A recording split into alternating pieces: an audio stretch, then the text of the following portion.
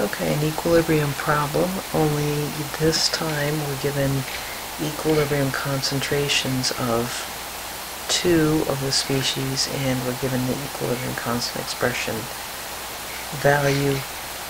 We are asked to solve for the amount of SO2, our reactant.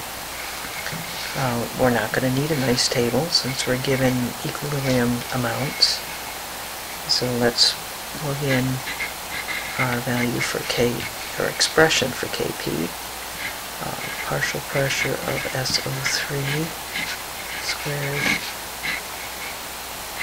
partial pressure of SO2 squared times the partial pressure of O2.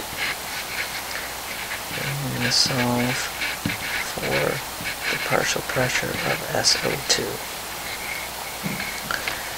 Okay, so initially what we have is the pressure of SO2 squared is going to be equal to pressure of SO3 squared for Kp. So partial pressure of SO2 squared and Kp kind of change places here, times the partial pressure of O2.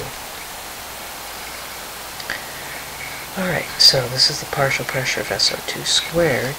If we want to get the partial pressure of SO2, we need to take the square root of that whole thing. Okay, so now we can substitute in our values.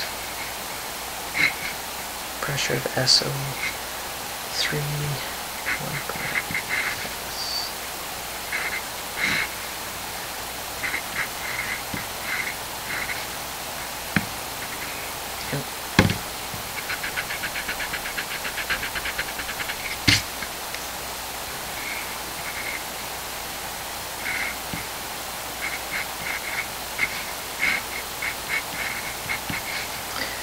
And we crunch it out, we get 0.3427, and with 2 sig figs, and the partial pressure of SO2 at equilibrium is 0.34 atmospheres.